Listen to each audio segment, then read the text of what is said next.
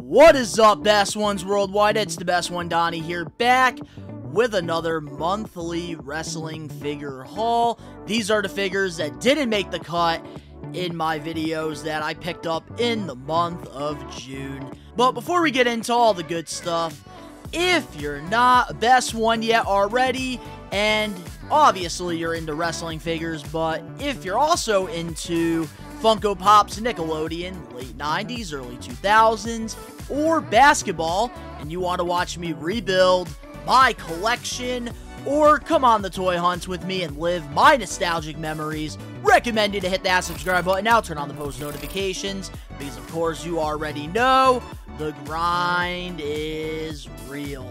And we got some awesome pickups to show you guys from the month of June. So, with that being said, let's get it.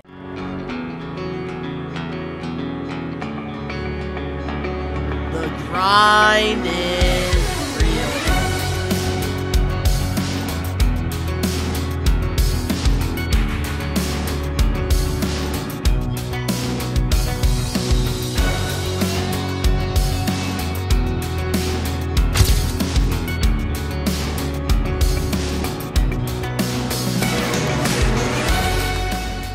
So, our first figure we got for the month of June in this haul video, it's going to be all over the place because we got elites, we got basics, we even got some rare figures as well, and we even have a clearance figure I got during one of my Walmart toy hunts, which I did like a whole month of toy hunting, and there it is here.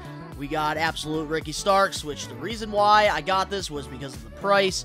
Don't really care for the FTW title, which that title seemed like somebody took it, but yeah, we're gonna unbox this.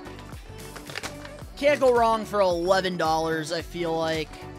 I don't think that's a bad deal at all here, but there it is right there. We got good old Absolute, which Ricky Starks, he is one of my favorite guys in AEW, which I know he won't be there much longer, but I do already have his figure mint on card. I have this one not signed, but I do have his Series 9 autographed and the chase, which is cool, but never had one loose for the collection, so that's gonna change today.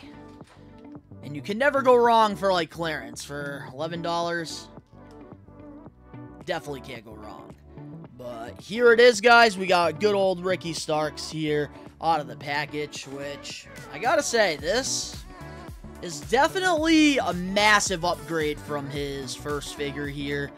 Definitely looks a lot better like out of the package than in the package here, but yeah, there it is, guys. We got good old Ricky Starks here. I love the white gear.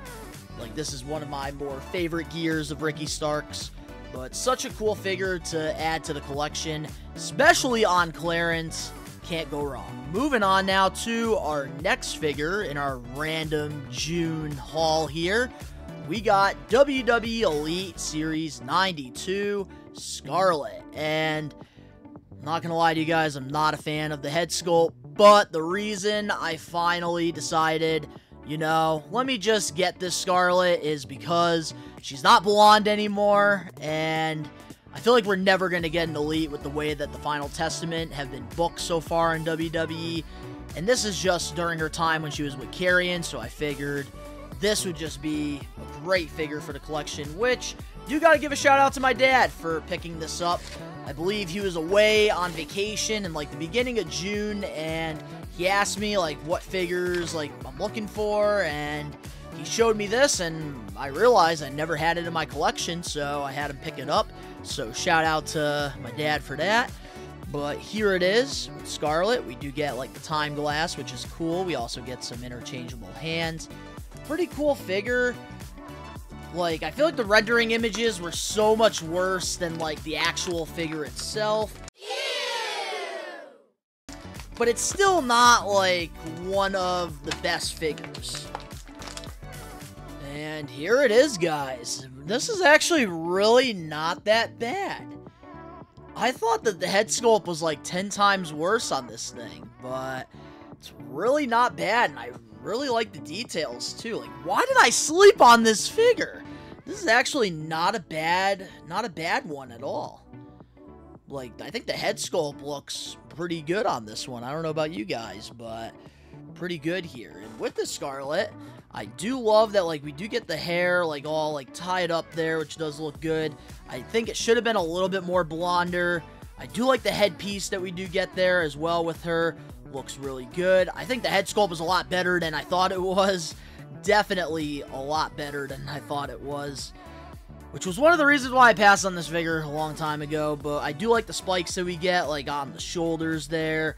I also love, like, what they did here with, like, the hands, with, like, the big nails there. I think that that looks good. I love the gear choice we do have here, the all black going on, fishnets, and we do get, like, these high heels as well. Such a really underrated figure, in my opinion. I can't believe I slept on this one. I should have gotten it when it first came out. But, hey, we got it, and we're going to add it to the collection. We're going to put her right with Karrion Kross. Moving on now to our next figure we have here. We have a Knuckle Cruncher, Seth freaking Rollins, which, not going to lie to you guys, I got a couple of these the last couple of months because I was going to do a YouTube short here on the channel, but I feel like it's too late already to do one of those. So at this point, I am probably just going to be reselling this. Don't really need this in the collection. I don't know. I'm just not the biggest fan of the Knuckle Crunchers. I only got it for experimental purposes, and yeah, I never got to it, so it's too late now. We're just going to probably just sell this when we go to a flea market or something. But there it is. We got Seth freaking Rollins, guys. Moving on now to our next figure here. We have a part of the new main event series, which is formerly known as the Basics. We got Series 147, Seth freaking Rollins, which, not going to lie to you guys, I was going to pass on this one because of the new Elite 109, but I really like the gear choice on this Rollins, so that's, like, kind of what swayed me. And I have a feeling when I see Braun Breaker and Seth Rollins with, like, the leopard pants, I have a feeling that I'm probably going to end up picking that up just because of, like, having an updated Braun Breaker head sculpt and stuff like that. But here it is, guys. We got our good old basic Seth freaking Rollins. Don't know what I'm going to do with this, because I don't really need, like, another one on my shelf. Like, I have that Ultimate, and I already have the Elite 109. So I really don't know what I'm going to do with this Rollins here. But I thought that this was just such cool gear here. And I love that we get the new articulation with these. Like, I do like that. It's cool, but, like, why can't the knees bend? That's, like, my issue with these figures. Like, the original Basics back in the day, the knees could bend. What? I need to stop, like, falling for these traps. I feel like they just give us better gear so that we purchase these. But there it is. We got Seth freaking Rollins here. I just love the gear. That's, like, what made me decide to get this. I'm a sucker. I know. Moving on now to our next figure here. Also a part of the main event series 147. We got Katana Chance. First time in the line. So now we are looking for that Series 148, Kaden Carter. I feel like we're going to end up getting her, and she's going to be a part of July's haul, hopefully. But I decided to wait on these because ringside, it was just a little too much money for them. But hey, people are spending the money, so I don't blame ringside whatsoever for putting these up for $30.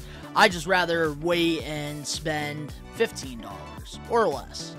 But here it is. We're going to take her out of the package. And I thought the light blue was the regular, but apparently I think that's the chase with this. Or they just decided to change the gear last minute, which is probably what they did because I think $1 Million Man is the chase.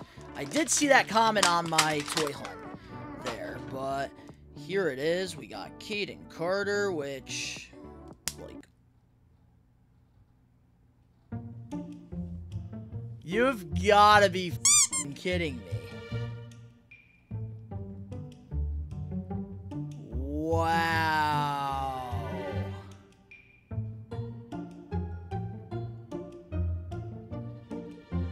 Wow. This is not fake. This is not an AEW figure where I can put it back together. Wow. Why did I bend her knees? Oh, yeah, look at I got a broken figure. That's great. Look at that. Woo. Let it focus. Damn. Well, don't think there's any chance of fixing that. I'm not going to super glue it. So now, guys, I am going to be on the hunt now for another katana chance. But good thing I've been able to find her at my Walmarts. But I just got back from a Walmart trip. Literally. I am so... Oh, man. I was looking forward to reviewing this figure. I hate the new basics.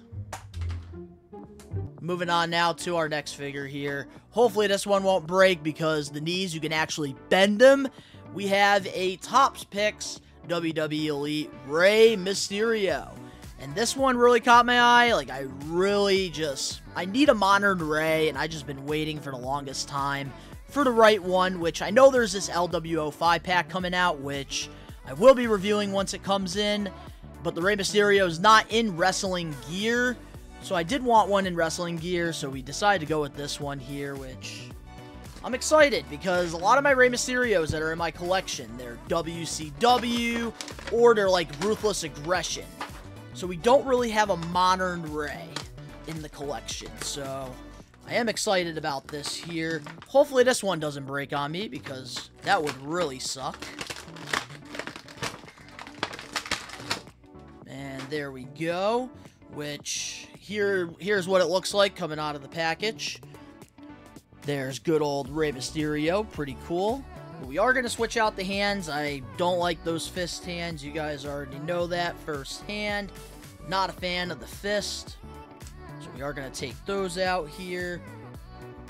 But here it is, guys. We got good old Rey Mysterio here. I really like this one a lot. So with this Rey Mysterio here, I love the blue and the pink. I feel like it coordinates really well with the figure. I do love the iconic mask he has here. He's got the blue mohawk going on.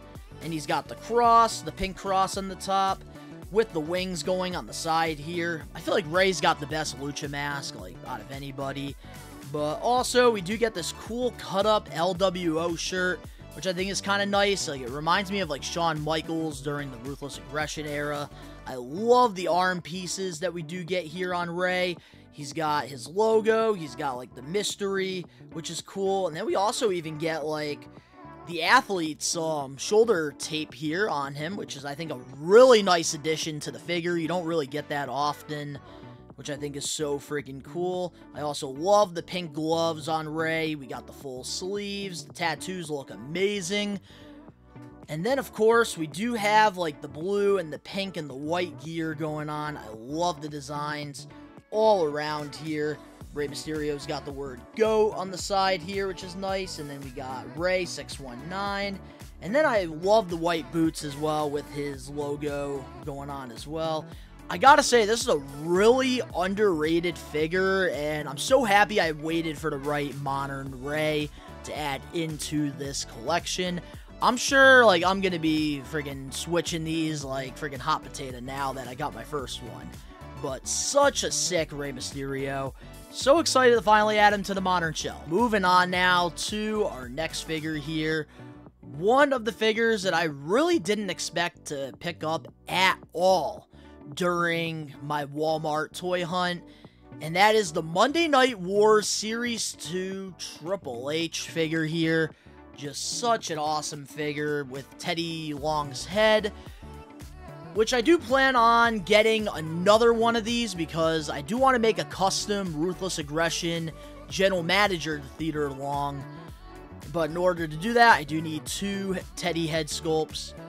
So I am going to be picking up another one of these probably. But this is the only one we have as of right now for the haul. I'm not going to be unboxing this because I do want to wait until I get the rest of the set, which pictures have leaked that we are getting a new SummerSlam display, and it will have Series 2 Monday Night Wars on it. So guys, expect some Walmart toy hunts to come to the channel real soon. because you know I am going to try to get my hands on this entire set. Even if I have to go to Walmart every day, I'm going to try my best to get this, because, man, we need to get, we already got Series 1, we got Series 3 already pre-ordered, we need to get Series 2. And, man, I can't wait to open this Triple H up. It's tempting, but we gotta wait. Moving on now to one of our grails, the reason why you probably clicked on this video here. I do gotta give a shout out to one of my We Are Wrestling Maniacs, Jeremy, for the deal. He was selling a lot of his pieces that he had in his collection. I saw this one, I gave him a good offer, and he took it. And you guys all know, I love to keep my defining moment figures mint on card, and we got him. WrestleMania 25, Shawn freaking Michaels. Man, the defining moments line is my favorite Mattel line. I just love, like, the whole meaning, the purpose of it. I feel like they kind of gone downhill with the newer ones, but it is what it is. But we got this sick Shawn Michaels. I remember having this figure as a kid when it first came out. I was so excited to unbox it, and I used this Shawn Michaels a lot back in my Fig Fed. But obviously, we're going to be keeping this in the package here. And with this Shawn Michaels, of course, on the top here, we do get his name, Shawn Michaels. And we get, underneath it, the 25th anniversary of WrestleMania. I love the gear choice that we do have here, because Shawn Michaels found God, so he went with this whole white gear during his entrance for WrestleMania. He's got the white hat going on, which is opposite of Undertaker's black hat. And then Shawn Michaels has the white jacket, which Undertaker's always worn the black jacket. So I really do like that a lot. I think it looks great as a cloth good. And we even get the vest underneath there, the white and the gold going on, which is the gear he worn for this WrestleMania. Defining Moments logo at the top, which looks amazing. I love the picture of him on the side here. And then on the back, we get the date of the defining moment here. Shawn Michaels nearly ends the dead man's WrestleMania streak. And then we get this nice little description here of this defining moment, which, man, there's so much effort that's, like, put into these, which is why I love the defining moments line. And I hope one day I can get this signed by Shawn Michaels, because he is one of my favorite wrestlers of all time. And finally, last but not least, another Shawn Michaels grail we got. And I got this because I've been seeing it on WWE Shop for a minute now, and there was a great deal on it. I actually got this, like, pretty much $75 off. So instead of paying $300, I pretty much only had to pay $215, which is not bad at all for a figure like this. And normally in my rules, I have to get them signed, but I made the exception for Shawn because he is one of my favorite wrestlers of all time.